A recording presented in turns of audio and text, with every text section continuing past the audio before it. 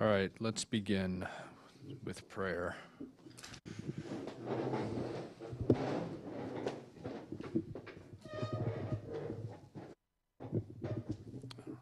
the name of the Father, and of the Son, and of the Holy Spirit. Amen. A reading from the Acts of the Apostles. When the time for Pentecost was fulfilled, they were all in one place together. And suddenly there came from the sky a noise like a strong driving wind, and it filled the entire house in which they were. Then there appeared to them tongues as of fire, which parted and came to rest on each one of them. And they were all filled with the Holy Spirit and began to speak in different tongues as the Spirit enabled them to proclaim. Heavenly Father, we ask you to send your Holy Spirit down upon us, helping us to prepare to receive your Spirit in the sacrament of confirmation. May our ears be open, our hearts be open to hear your voice and to respond. And we ask all this in the name of Jesus Christ, our Lord. Amen. In the name of the Father, and of the Son, and of the Holy Spirit. Amen. All right.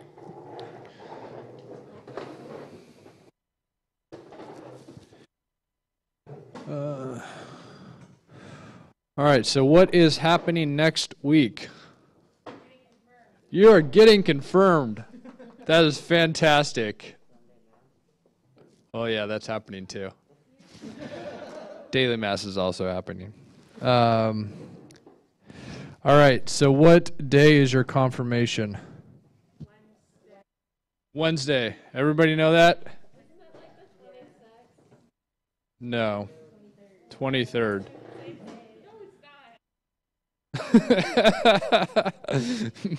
Maybe some other year it'll be on the 26th, but not this year. Deacon Kirk, what time is the Mass at?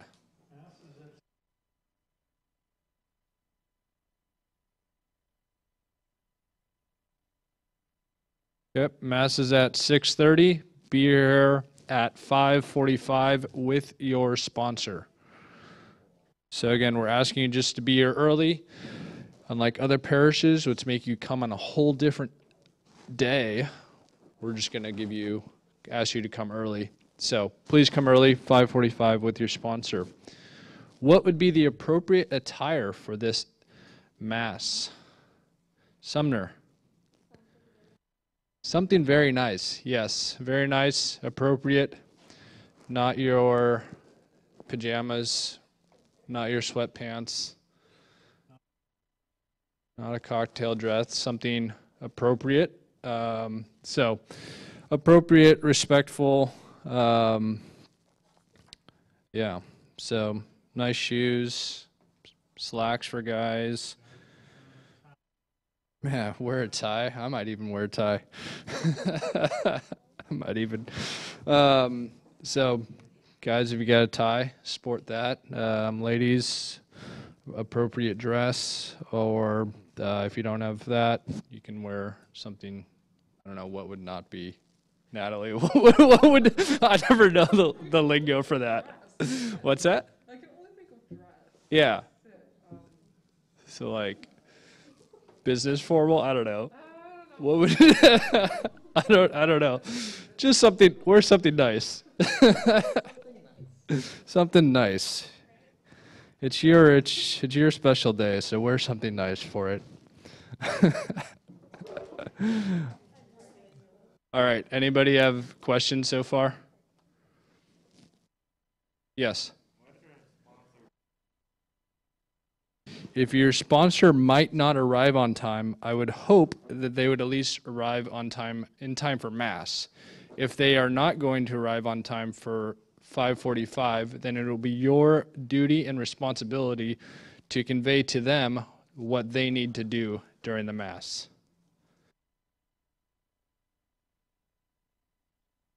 Then you better have somebody who can stand in for them. What's that? They are going to be doing something. They are there with you. When you present yourself to the archbishop, they will be there with you. They don't say anything. It's all on you.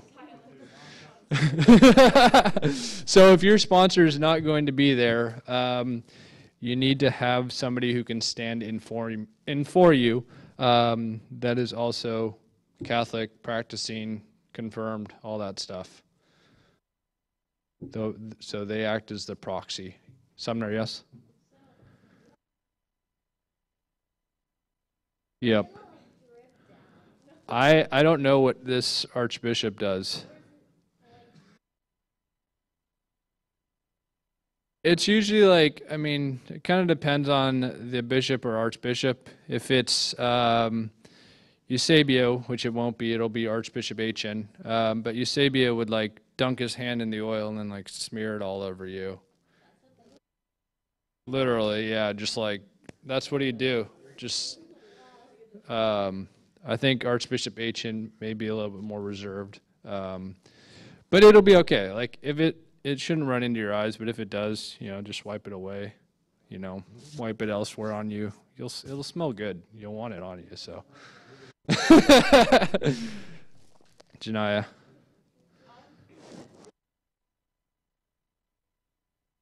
You're asking for a friend?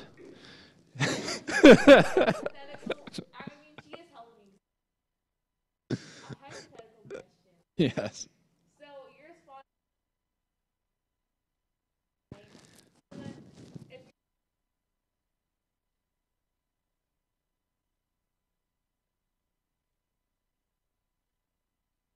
Deacon Kirk, would you?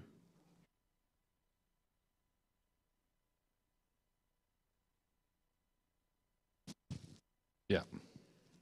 Does that answer your question for your friend? Okay.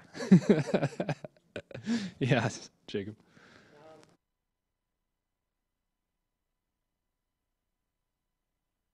I think so. Deacon Kirk, could your step parent be a sponsor? Yes. Do you have a sponsor yet? Okay. Who does not have their sponsor yet? Deacon Kirk, do you? T, I think, was working on the paperwork.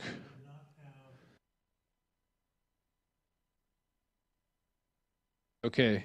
They really need to know that, because there's also paperwork involved that needs to get done within the next few days.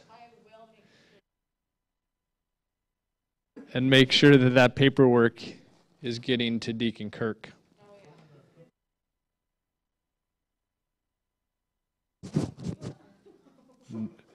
No.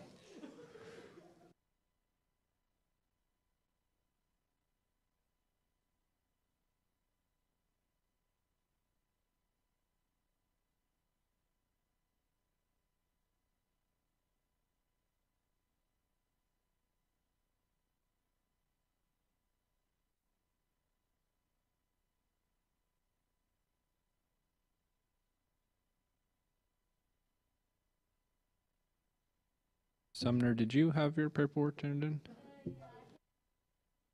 Did you? Dang it, it's on me. That's right, I think I know who your sponsor is.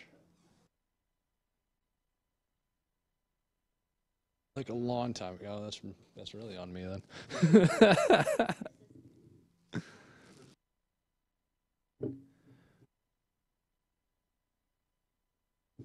I will.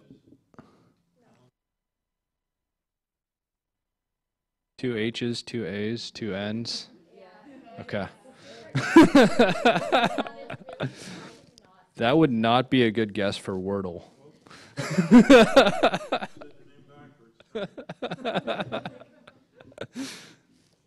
I just started playing Wordle today. I see how it's addictive.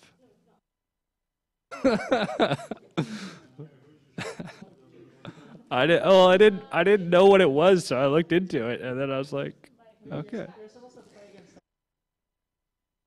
Oh. I mean, there's fun in trying to guess the word.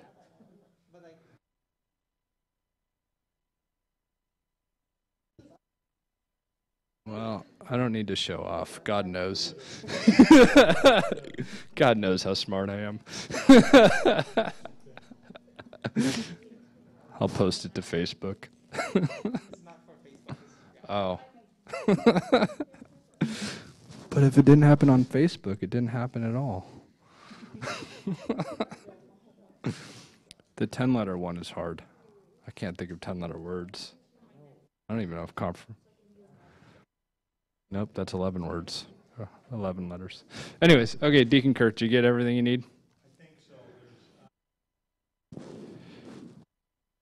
And then, Two saints' names. who else need, or do you need? No.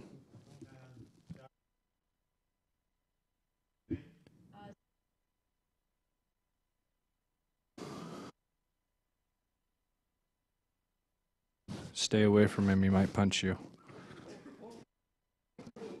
What? Oh, St. Nicholas who punched The heretic. Yeah.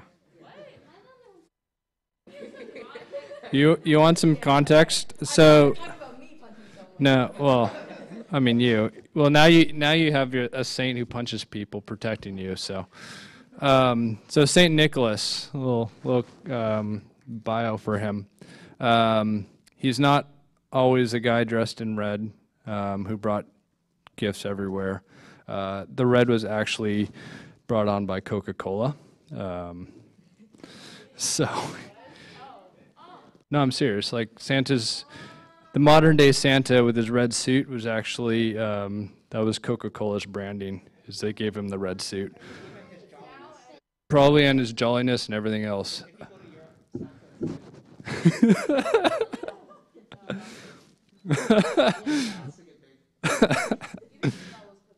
Yeah.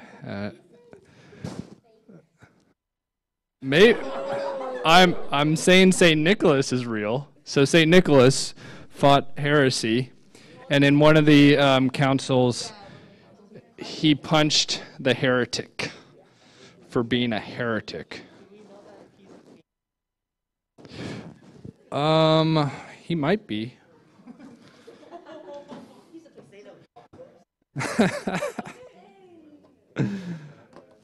So that is St. Nicholas. And his feast day is actually, I think, December 17th. So, not the 25th. Janai, does that help you with context for St. Nicholas?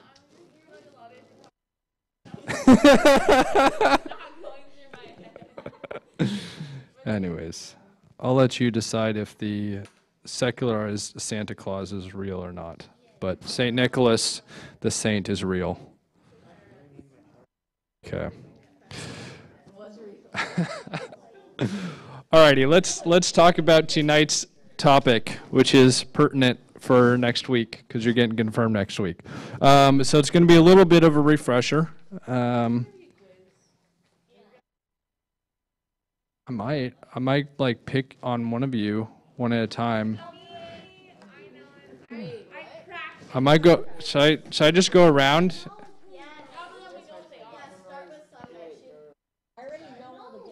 All right. Let's go around in a circle. Jasper, we'll start with you. What are the 7? And you cannot look at your pieces of paper. Knowledge, wisdom, understanding, fidelity, fear of the Lord. Not fidelity. Fortitude, Okay. fear of the Lord. Counsel, understanding. Awesome. All right, go for it.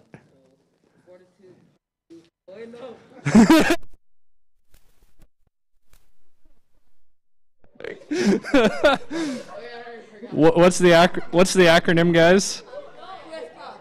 Okay. The acronym is PUFWIC, so that helps you out. All right, so. Okay.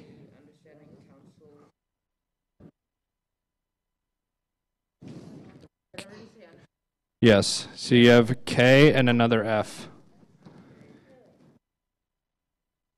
Perfect. Awesome.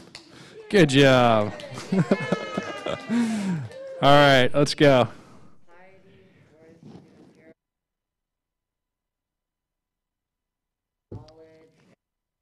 And one more.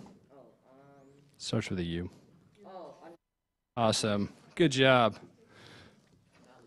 All right. Trust you on that.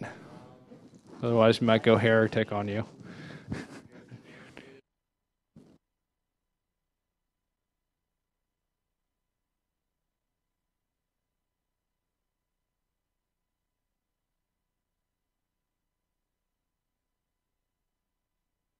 I think that's it. Yep. Nice. Good job. All right, Vio.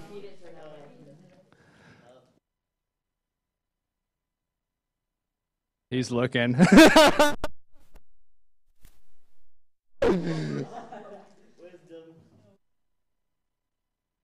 Nope.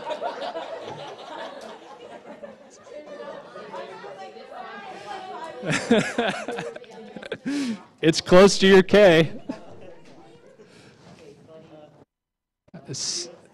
You got a C and a K.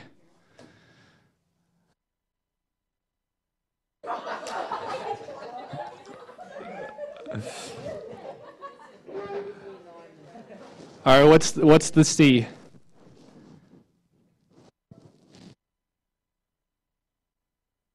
Nope.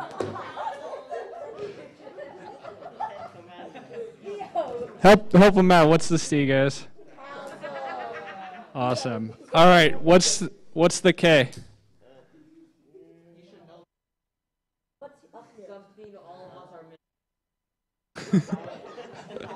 Knowledge. There we go. All right. All right. Well, you got a week to fit in that brain, so find a spot for it. All right, go T.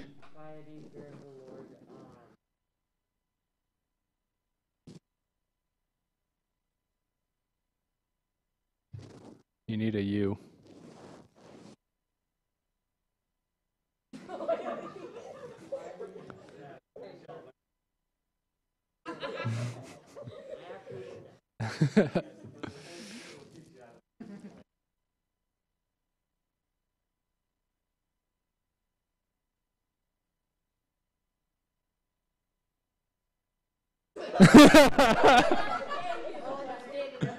Understanding? There we go. All right, Mary Kate.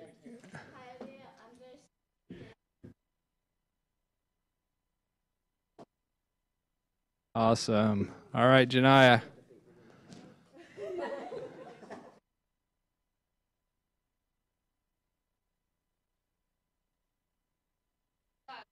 Fear of the Lord.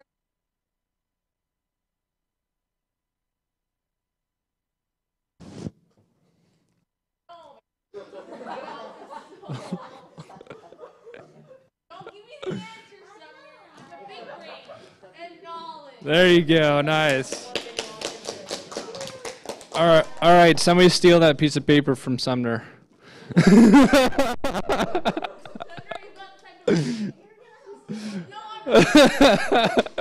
All right, go for it, Sumner. You've heard it. All right, start.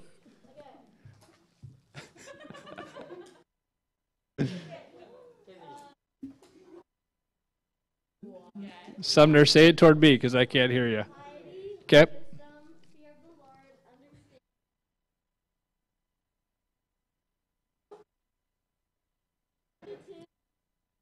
You need a C. C.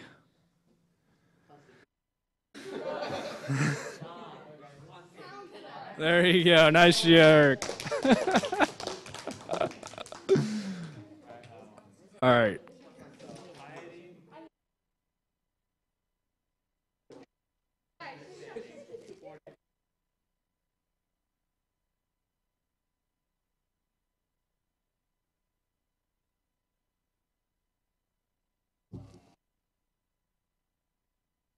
Yep, there you go. All right, Shishi, can you give us all 7?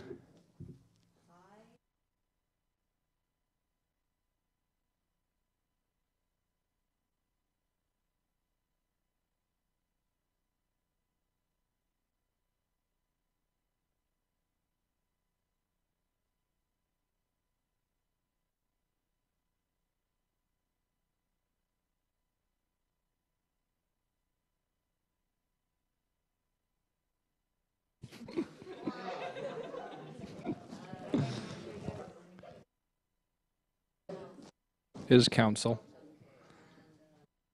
Okay, and one more F. You had fear of the Lord. What's the other one? Not. One more.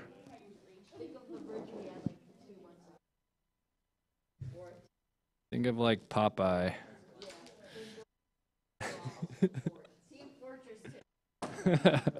Fortitude. There you go. Natalie.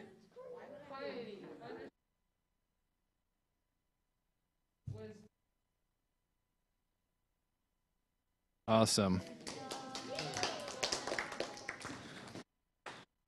Should we challenge Dane with... We'll challenge him with the fruits of the Holy Spirit.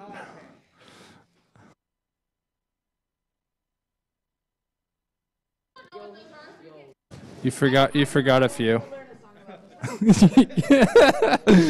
Love, joy, peace, patience, kindness. Yeah, all those good things. Yeah, we'll talk about the fruits at the end. But all right. So who can tell me what is the sacrament of confirmation?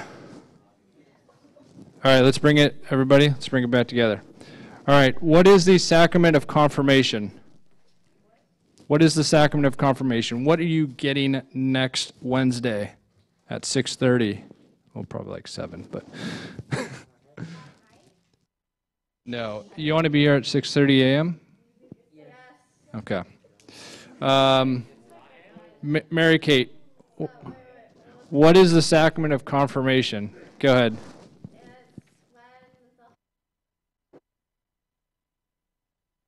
So the Holy Spirit, well, yes, the Holy Spirit dwells in you and through the grace of baptism, but God's giving you something additionally, right, at confirmation? So he's giving you the Holy Spirit in another way.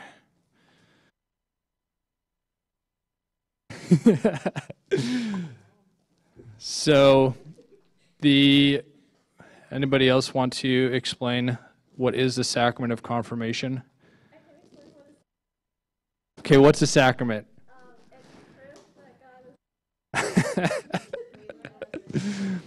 Okay, maybe we should start with that. What is a sacrament?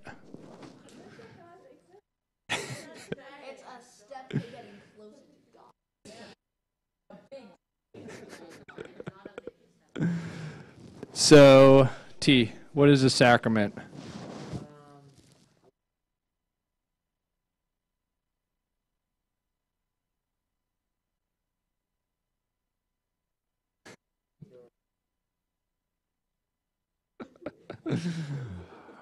All right. Natalie, what is a sacrament?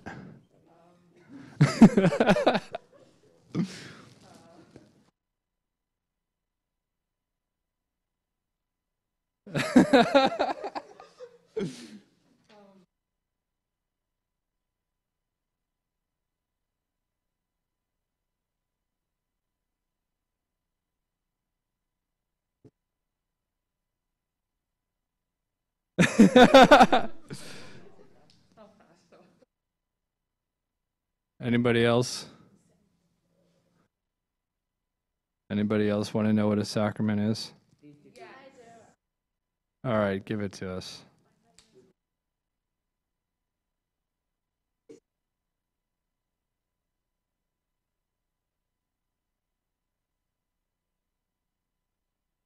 Anybody else? All right, so Sumner, go for it.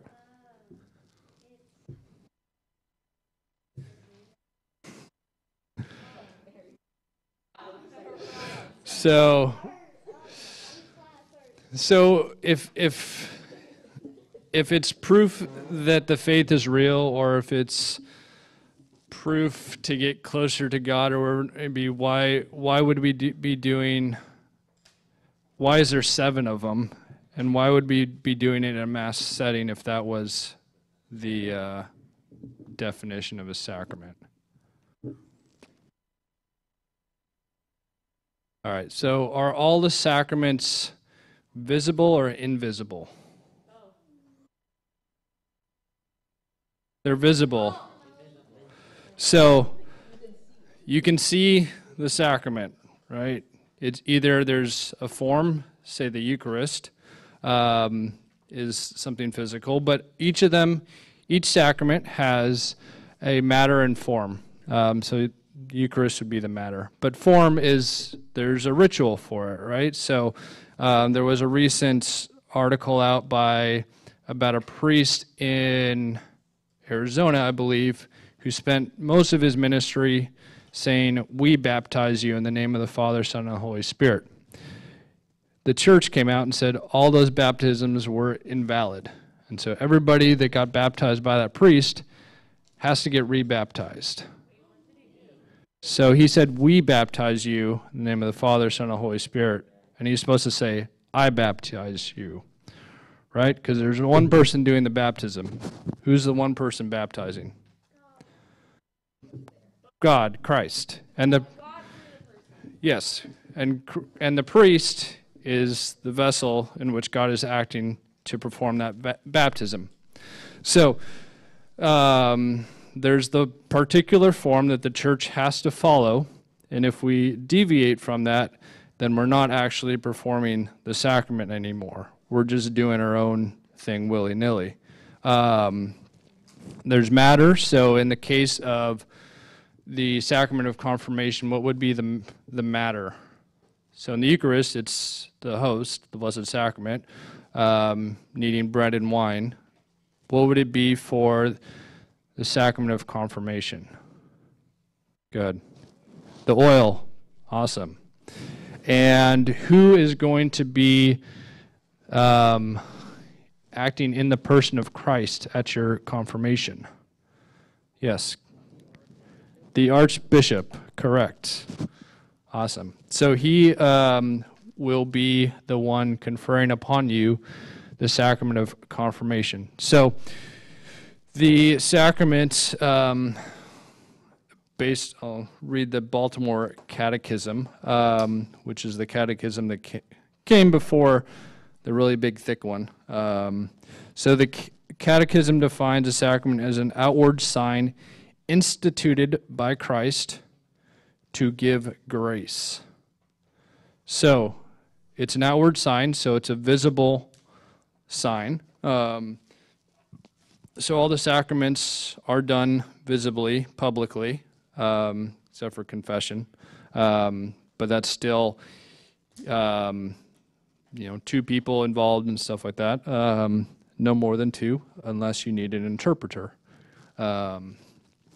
And the instituted by Christ. So all 7 of the sacraments were instituted by Christ, right? So we can go into sacred scripture and we can see all the instances in which Christ performed one of these sacraments, or one of these sacraments took place. In the case of Pentecost, which is what we would say is the Holy Spirit, but even that, God is sending the Holy Spirit. So either Christ is acting or God is acting, but he is giving something to his people, and that something is grace.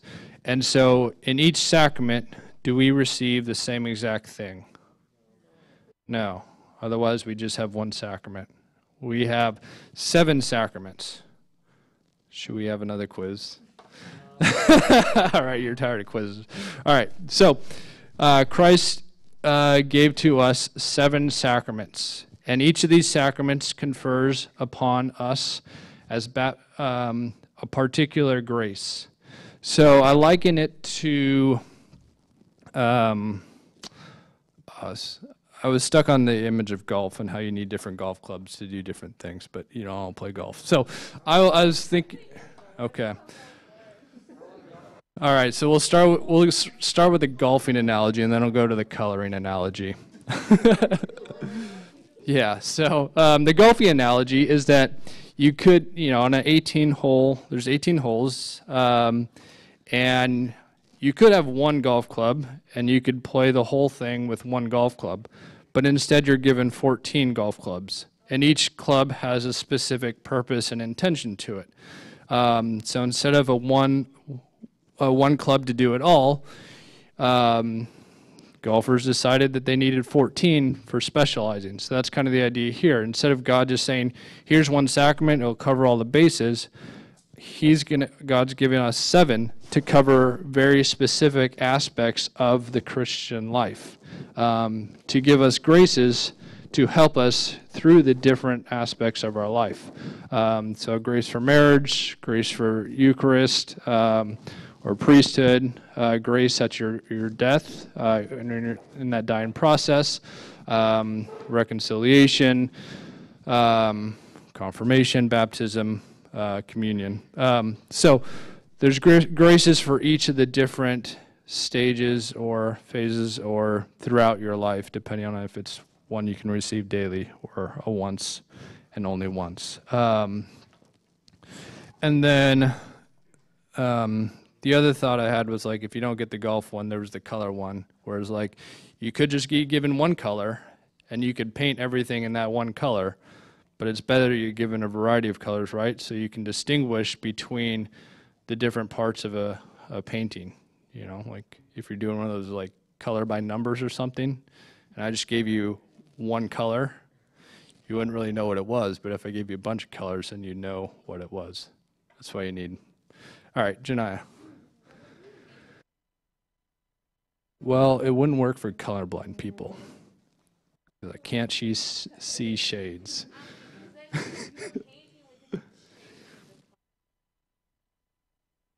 You know, there's like 1,000 different types of whites out there. Like, I only know one white, so shades are pointless.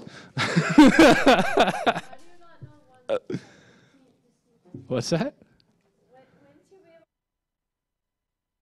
Well, yes, but I can't distinguish between all the shades of white. Anyways, go ahead, T.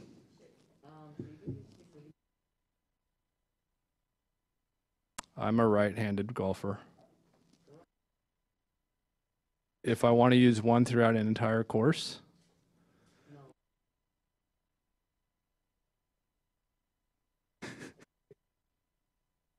Well, I mean, it depends where I'm at in relationship to the green, right? Am I in the bunker? Am I like on the tee box? Am I in the trees?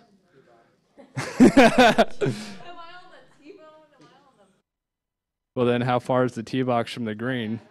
Is it a par 5, par 4, par 3? All right, I know too much about golf. All right. Okay, so can somebody define for me again what is a sacrament?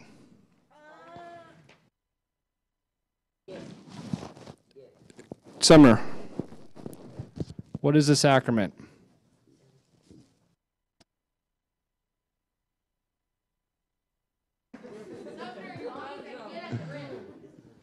Yes. A tool, kind. Yes. Okay, so what would be the catechetical definition of a sacrament? Jacob? Hey, guys. Shh, guys, please. Jacob, what is this?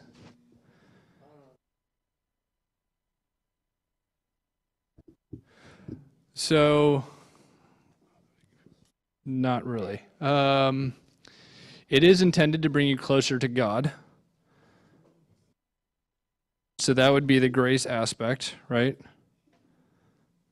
And then who's doing the conferring of the grace?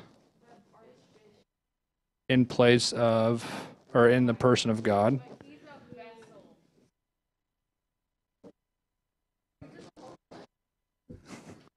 Okay, so, all right, everybody listen. So a sacrament is an outward sign instituted by Christ conferring grace.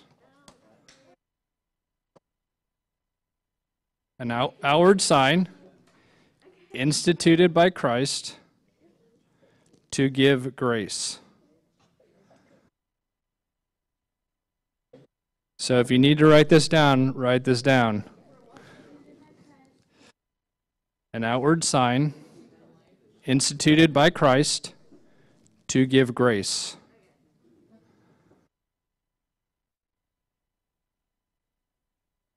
That is a sacrament.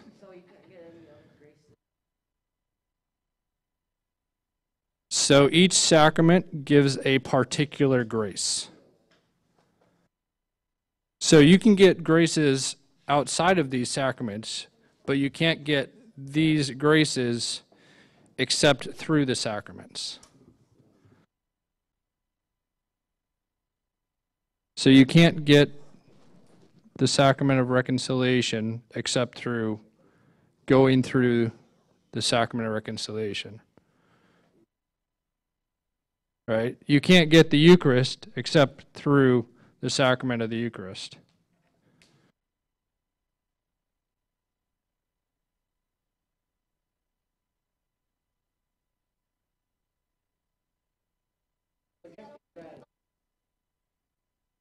Yes, so you'd be just buying bread. You'd be buying unleavened bread. You can eat unleavened bread all you want. You can buy all you want.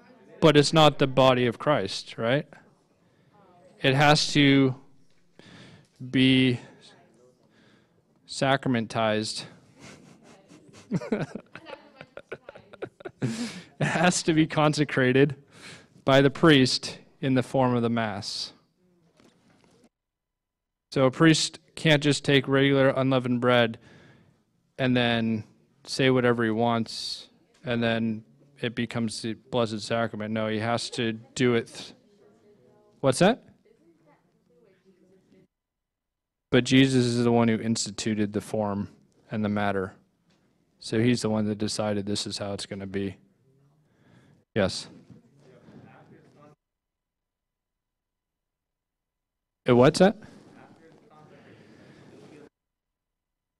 You can eat it once per day in the setting of Mass, unless you're sick and infirmed, in which it can be brought to you, and then there's a ritual for that. Sumner?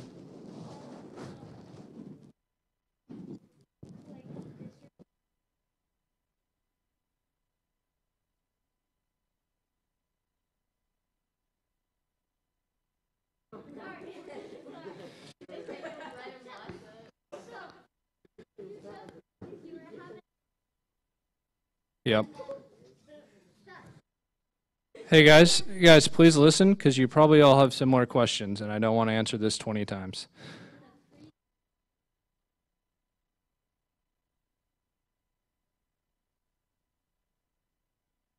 It would not work the same way if a priest took bread, common bread, even if he did like the whole Mass and said all the right words, if he took that and didn't use unleavened bread, he used common bread, it would not be invalid. It would be invalid.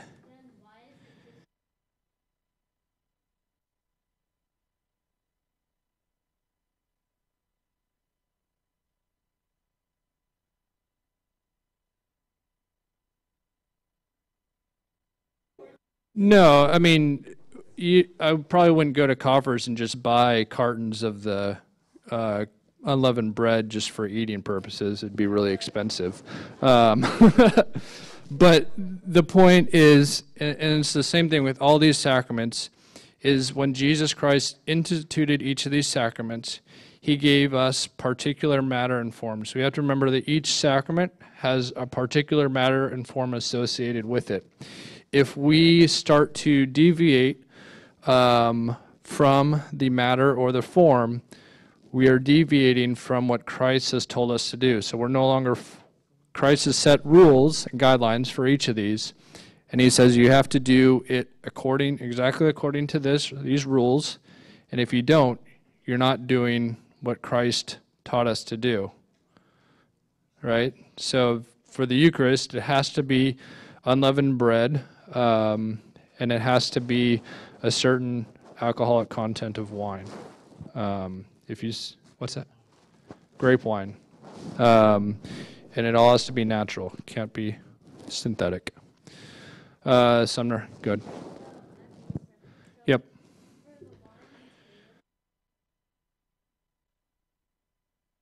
I mean, it's wine. It's fermented.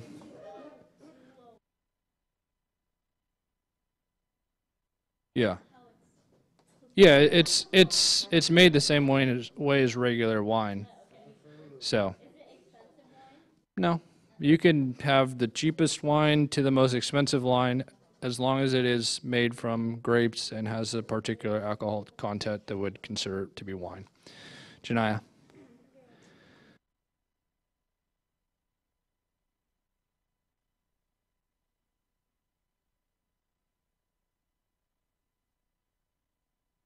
I used Necco wafers. Well, no. I mean, there you have to keep in mind of like you're you're a kid, you're playing around. Your intention is because you're kind of enamored by the Eucharist. Like this is something that's not really common to us, especially if you weren't Catholic. You'd be like, "What the heck is going on?" So there's a part of there's yeah. So there's like a curiosity as a kid, and you're kind of imitating that curiosity, which isn't a bad thing.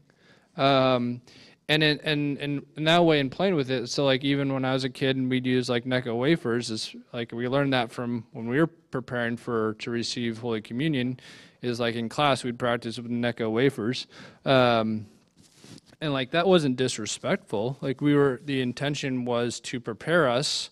Or to imitate, but we were never actually trying to have it take the place of actual Holy Communion. And we never believed that it really was the body or the blood of Christ.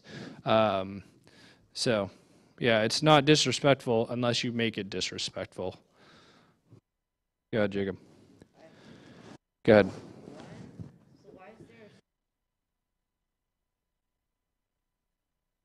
Yeah.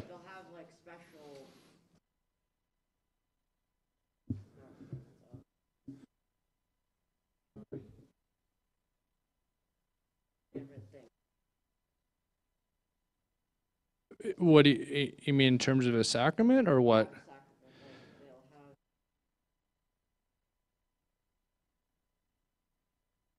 Well, you can't substitute something for a sacrament. There's a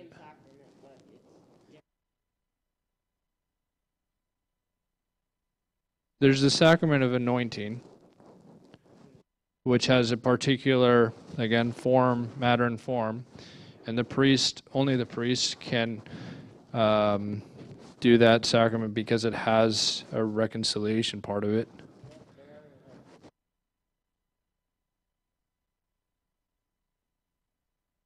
You could baptize if they're not baptized, but you can't. A common person can't administer the sacrament of anointing.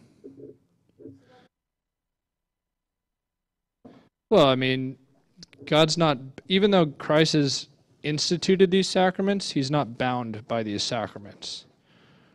So he might be the lawgiver, but he can also wiggle around the law because he's the one that created the laws, right? But we, as the law abiding citizens, it is not in our authority to change the law. So we might have, through prayer and discernment, how do we adapt the laws to, like, when Christ is preaching, he didn't think about in 2,000 years they're going to be on iPhones and cell phones and all these things, so he didn't go about and include in the 10 Beatitudes or the 8 Beatitudes, he didn't declare something about iPhones, right? Because people back then would have been like, what the heck is an iPhone? But we can take the Beatitudes and all the other commandments that Christ and the prophets and that God set forth, and we can apply them to technology. We can apply them to our modern day situation.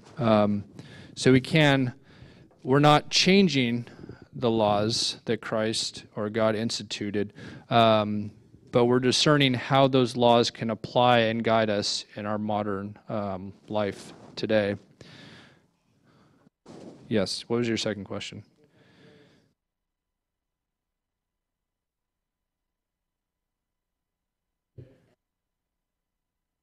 So you can actually receive 2 Eucharists per day, provided that you are a full participant in both of those masses. So you can't just go to one and then be like, all right, I'm going to show up at 8:30 for the second one and like get in line for communion and head out of there. Like, enough grace has been given to you in the first sacrament, and the first time you received. So it's not like Jesus is withholding some part and you got to go back for a second time. So the only reason why you're permitted 2 is if, as a layperson, you were maybe if there was some need or whatever. But otherwise, it was really for the priests who had to celebrate multiple masses per day. But one's is sufficient.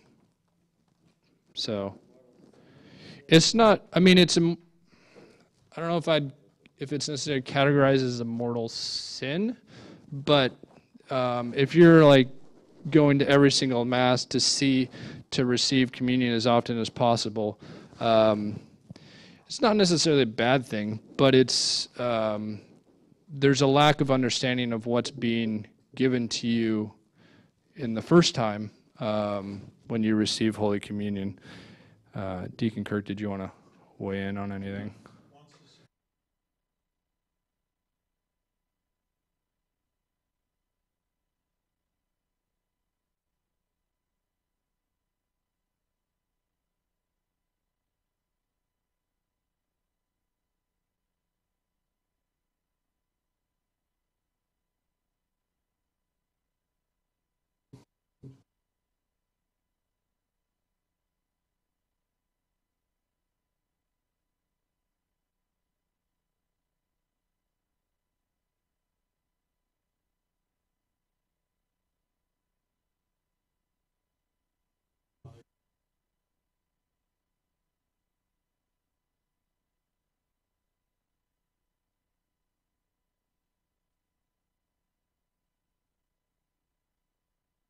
But given certain circumstances,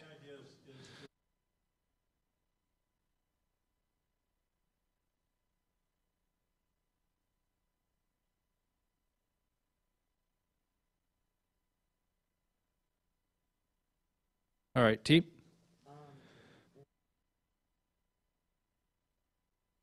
No, those are 2 separate sacraments. So you should go to the sacrament of reconciliation, confession regularly. The church asks once a year, but encourages at least once per month. Yes, Sumner. Yep.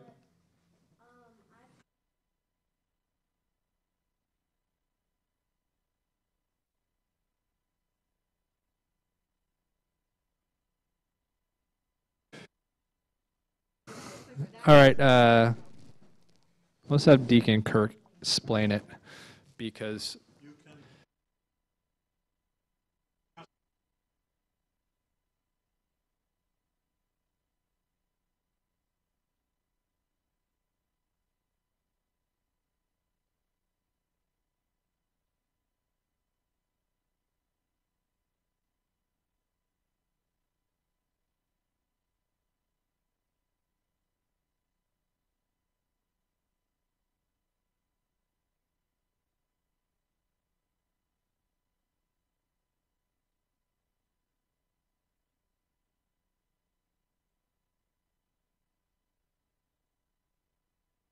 the pastor has the responsibility to basically guard and appropriately distribute Holy Communion.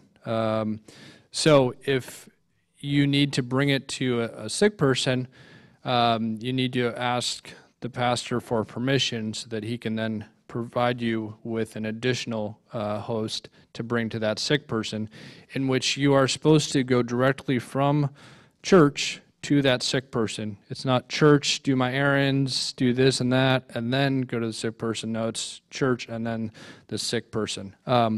If you see somebody, this is part of your defending the faith, is if you see somebody take Holy Communion and not consume it, either put it in their pocket, their purse, throw it away, you are one. I would encourage you. I know, or maybe you can definitely ask one of the sacristans or ask one of the ushers or Deacon Kirk, and you can say, hey, I saw this person receive but not actually consume the Blessed Sacrament. They put it in their purse or whatever it may be, and then they can then approach that person.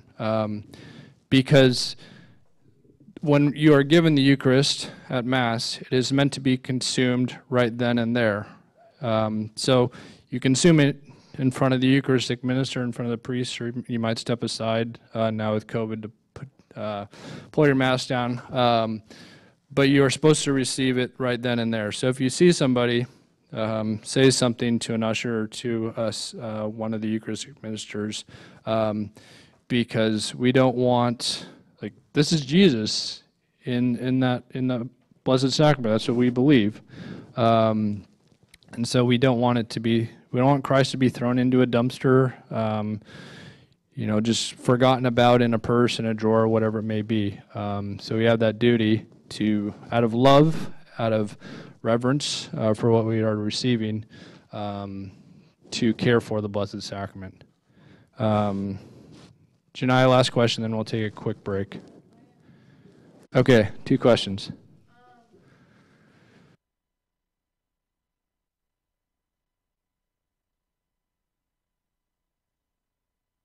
Okay, what's your second one?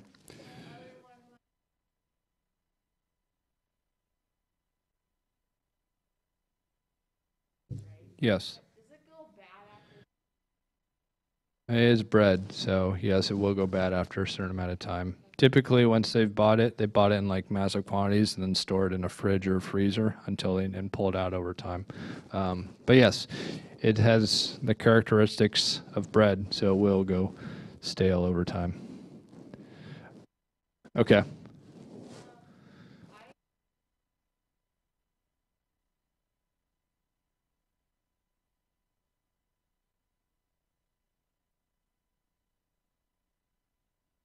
Yeah. So. You never know, they may have permission to do that. Yep. But I mean, feel free to ask the pastor. Special arrangement.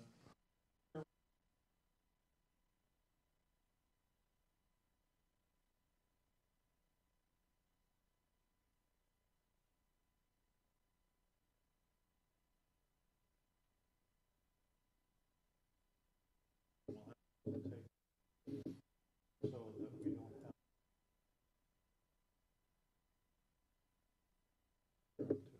Yep.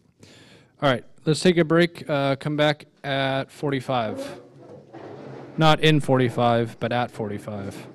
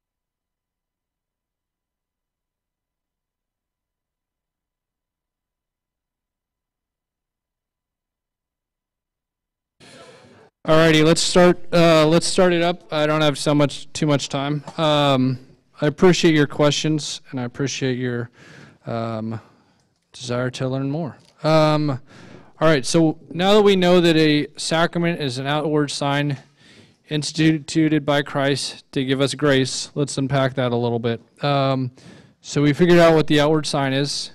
There's matter and form. So it's something that we can see, that we participate in, that takes participants to be involved in, instituted by Christ. So again, we can trace this to the Scripture. We can see where these instances occur in Scripture. All 7 sacraments take place, and so that's where we got it from. To give grace. So that's kind of what we need to be aware of. So when we are presenting ourselves to each of the sacraments, our job is to present ourselves in the form that we are in. So don't be ashamed. And Christ, in His love and mercy, is going to give us a gift. And each sacrament has a different gift that we are receiving from Christ. And then with this gift, we are to use it for a particular purpose. One, so it helps us deepen our relationship with God as His beloved son or daughter.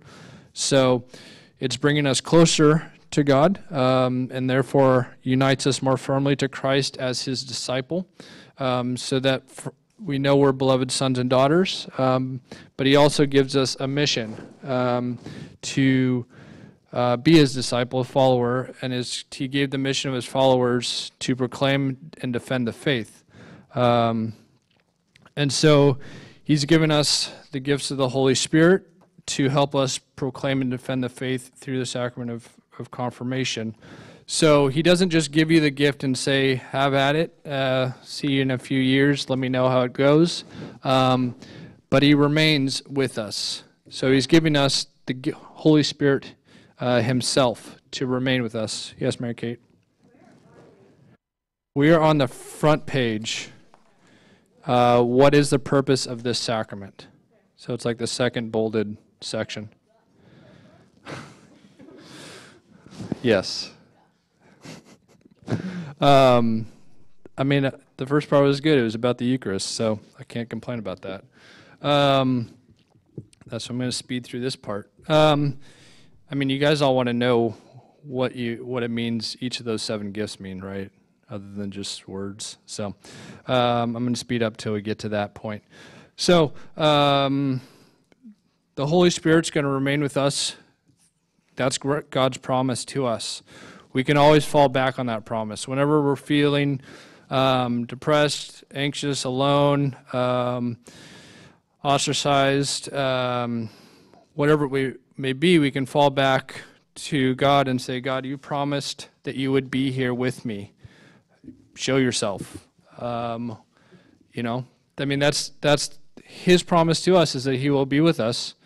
And so if God is going to be faithful to His promise, He will show Himself to you. And so for our part, we have to have faith in that. We have to see and allow God to show Himself to us. And the way that He may show Himself may not be the way that we would expect, but ideally it'll be in a better way than we expected. So sometimes if you go to a sacrament of reconciliation, like, oh man, the priest is going to rain down fire, hell, and condemnation on me because I'm doing a terrible thing. And then instead the priest is like, remember that Christ loves you. Like, here's His mercy, and rejoice in that. You're like, wow, that actually was a lot better. Like, I feel a lot better coming out of that rather than fire, hell, and condemnation upon me. So the ways in which Christ presents Himself to us to show that He is still with us may be different than we expect, but it's actually usually the way we really need Him to be with us. Instead of the way we expect or want, it's the way we actually need Him to be with us. So the the sending forth, our mission as disciples is to proclaim and defend the faith. And we kind of went through what takes place when you receive the sacrament. But again, we'll go over this really quickly. So I'm going to stand up at the ambo and present each and every one of you to the Archbishop to say that you want to be confirmed. So I'll say your name, and then you will stand up and you will say here or present to let the Archbishop know that you are indeed there, and that is indeed you. And then after that happens, he's going to give a homily, a period of reflection. Bishop Eusebio would ask you questions. I don't know if Archbishop Aitchen would. But last year, Bishop Eusebio asked everybody, what does martyr mean? Anybody know what the word martyr means? Go ahead, Jacob. Like, what is the definition, like, I'm blanking on how to describe it. Okay, so the Greek word for martyr is translated into, there's one word for it. So you got it right in sense of what martyr does. Another way to say that is a martyr is witness. So they're a witness to the faith. So if Archbishop asks you that, and he's like, what does martyr mean? You can say a witness. Go ahead, Keith. He might. He did last year. He might ask you, like, what's your favorite of the 7 gifts of the Holy Spirit? I don't know. We'll see what he asks.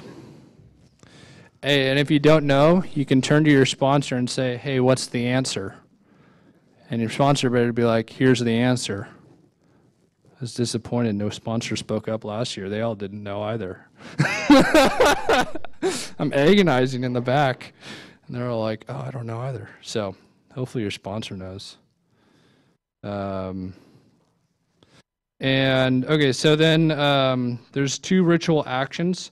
So the first is the laying on of the hands. So the Archbishop, either individually or in a group, I don't know how he's doing it now. Do you know? Either way, he's going to put his hands over you, whether you're all in your seats standing or individually. Okay. Yeah. So he'll, over the whole group, he'll call upon the Holy Spirit to descend upon you. So when he does this, that's what he's doing. He won't say any words verbally. He'll have some prayers leading up to that point. But when he does that, he's not, it actually says for him to not say any words. Like, that is the moment for God to come down upon you all. And then the second part is you will each come up individually and be anointed with the chrism oil. So this symbolizes the act of sealing, so consecration. So you've been set aside for a particular mission. You've been consecrated. That's what consecrated is, to be set aside for a particular purpose. It is a sign of abundance, joy, and consecration. The smell symbolizes the sweet aroma of Christ. So he will, and then the mark, and it's the mark of Christ. So when he anoints you, he'll, with the oil, make the sign of the cross on your forehead.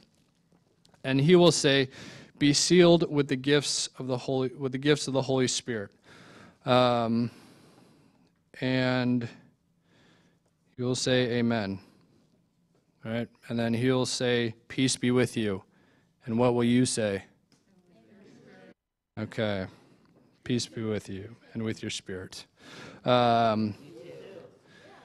So he'll also, when you first come up to, he's going to ask you, he's not going to say anything. You're going to present yourself. So we'll go through this next week too.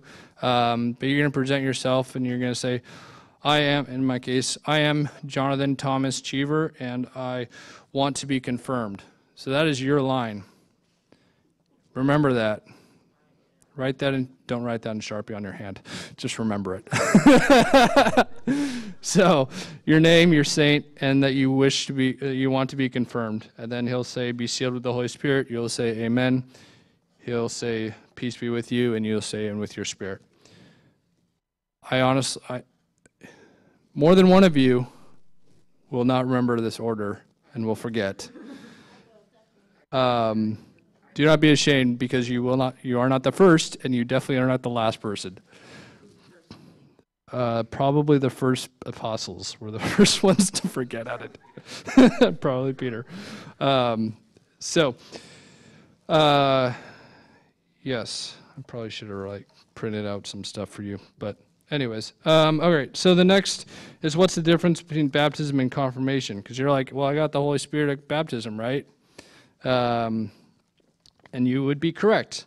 But again, each sacrament, you are given a gift or grace for a particular way, and in a particular for a particular purpose. So at baptism, when you are baptized, you are brought into the family of God. So at that moment, you become that beloved son or daughter of God. Before that, you're kind of you're still created by God, but you're not necessarily or distinctly that beloved son or daughter. So at baptism, you're brought into that familial relationship with God. And so in confirmation, so baptism opens the door to your life as a Christian. It's like walking into a toy store. Now you get access to everything. And then with confirmation, you are given the Holy Spirit because you are given and created for a particular purpose. So broadly, it's to proclaim and defend the faith, and then that gets narrowed down into say your openness to respond to your vocation, priesthood, baptism, or priesthood, religious life, marriage, stuff like that, or any other ways you may participate in the church. You can be an evangelist, whatever it may be. In baptism, the baptized are reborn as children of God, making them members of the church and giving them access to the sacramental life within the church through the power of the Holy Spirit. In confirmation, the baptized are more perfectly bound to the church and the Holy Spirit, and the Holy Spirit endows them with special strength so that they are more strictly obliged to spread and defend the faith, both by word and by deed, as true witnesses of Christ. So, in confirmation, you may also be given the strength to receive martyrdom. Don't be surprised if God asks you to do that. So on to the next back page. What is the role of a sponsor? So you all have chosen sponsors, and they have all acquiesced and said yes. And so a sponsor is a baptized and confirmed Catholic who will be a role model and a support in the Christian life. It is appropriate that this one be one of the baptismal godparents, if possible. So we all have role models in life. If you're in sports, you have a sports role model. Maybe there's a political figure that you're a role model. Whatever it may be. We all have role models. We all aspire to be like somebody or be as good as somebody or better than somebody. But they kind of set, give us a guiding path. If I want to become, so in this case, we have our sponsor who's going to help us, but also in a way we have our saint that you've also chosen. That's also going to be your role model. So your sponsor is kind of that earthly, on-earth role model. So you have that person there to call at any hour of the day. Yes, any hour of the day. And you ready for that, Molly? Any hour of the day, they're going to be calling you because you're their sponsor. And they're going to support you and help you throughout what does it look like to proclaim and defend the faith. So when you're stuck, remember that you have a sponsor, and you can go to that sponsor. And then you have your confirmation saints. Saint or biblical character, hero, somebody who actually lived and is still living in relationship with God in heaven.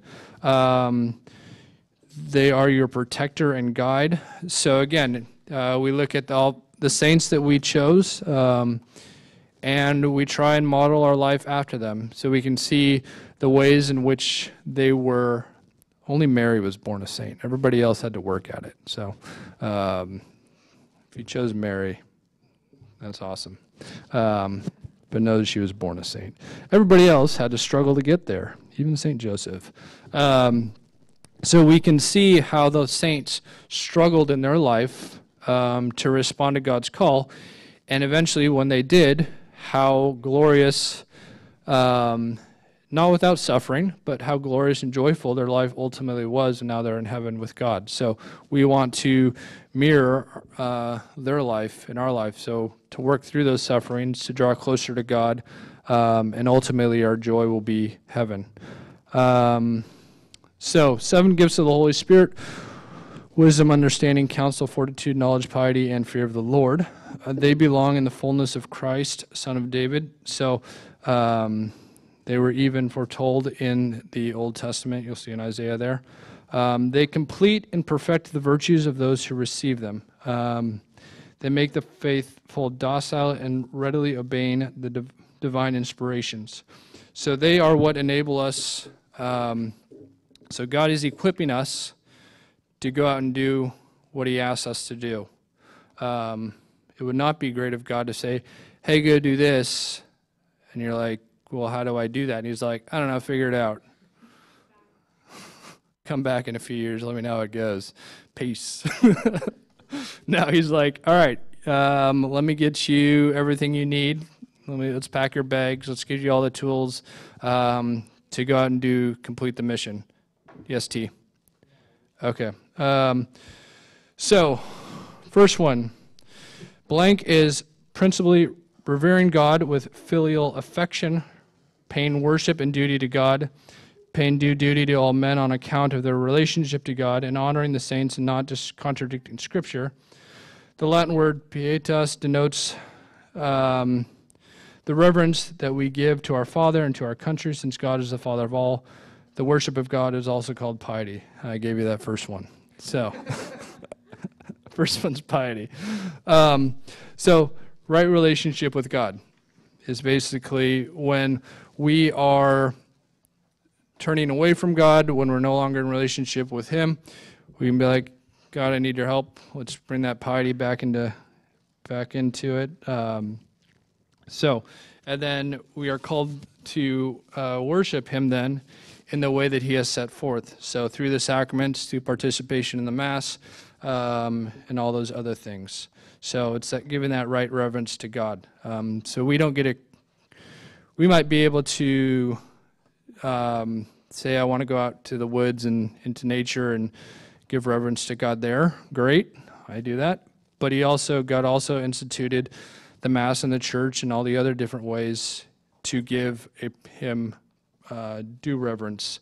So again, if you're mad, take it up with God that you have to go to Mass on every Sunday, because he's the one that made us do that. But it's for our good, so remember that. Blank is penetrating insight into the very heart of things, especially those higher truths that are necessary for our eternal salvation. In effect, the ability to see God. Yes. Awesome.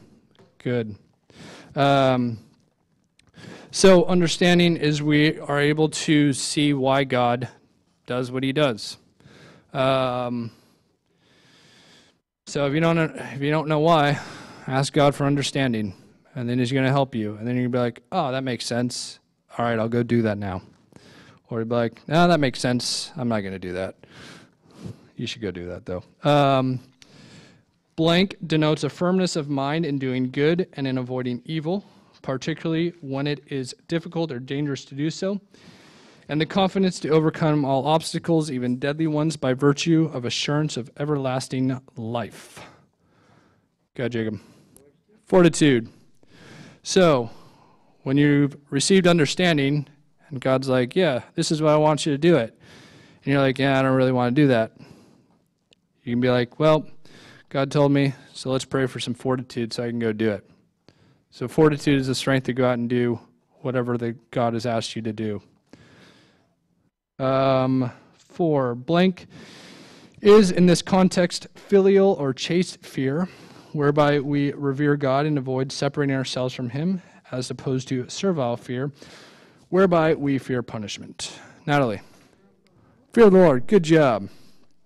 So, the difference it's showing is servile fear is I am going to do something because I fear being punished if I don't do it.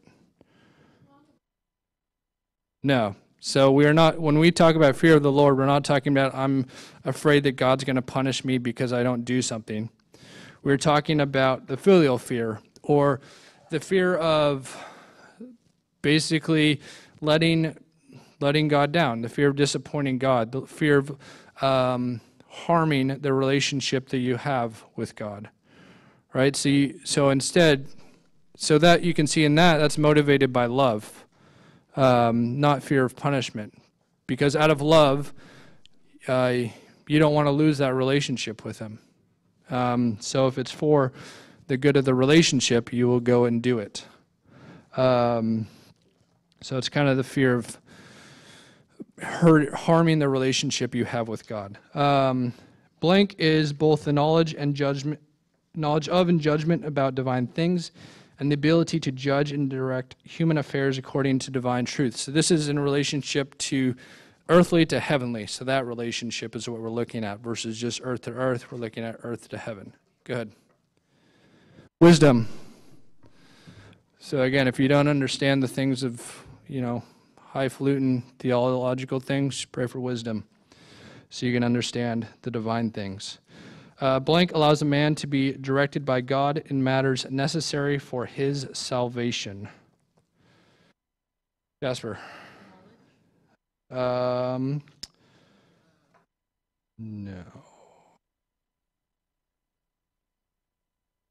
What? Yeah, there you go.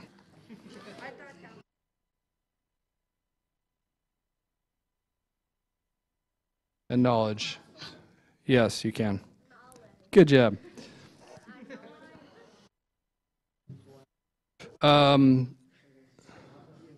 So in those two, the distinction is the relationship between you with God, to know right from wrong in your relationship with God.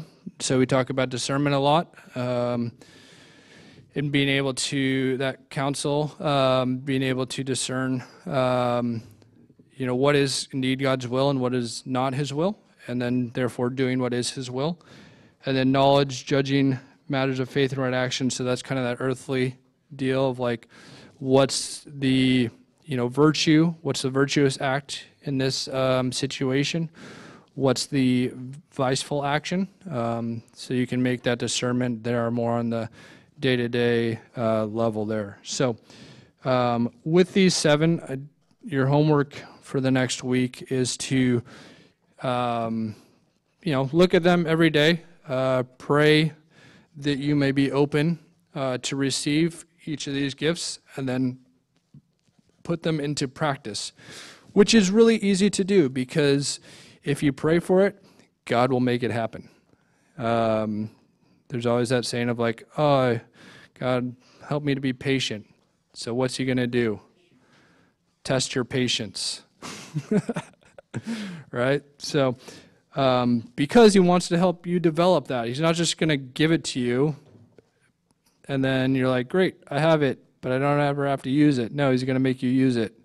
So pray that your hearts, your whole being may be open to receive these gifts of the Holy Spirit. If you need to go to confession, Father will be around this Saturday to help you even more purely receive these gifts. But again, let's see. You can read the last couple there. If you have any questions, you can ask me after class since we're kind of out of time. Sumner, do you have? Okay. Yes. It is, but you are all worth it. And I. Like a couple.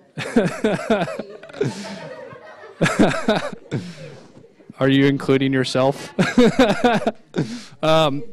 Yes. I've made all these. Dana's made the other ones. But as well, pray for each other. Pray for each other. Pray for all those other parishes, all the other. Hey, everybody, listen up for just one more minute, please. So pray for each other. Pray for all those who throughout this diocese, this world, who are receiving or preparing to receive the sacrament of confirmation. I know there's another parish that's getting their students getting confirmed tonight. They actually probably are confirmed already. So pray for each other. Know that Dane, Deacon Kirk, Father, myself, we're all praying for you. And we are looking forward to next Wednesday. So let us close with prayer.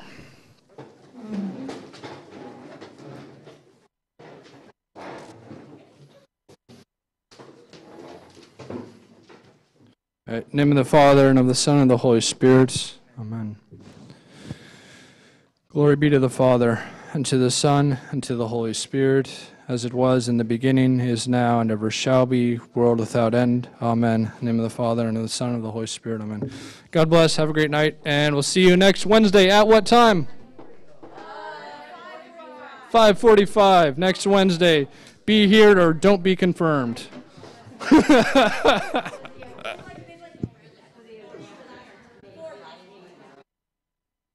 So piety is overarching. So piety is kind of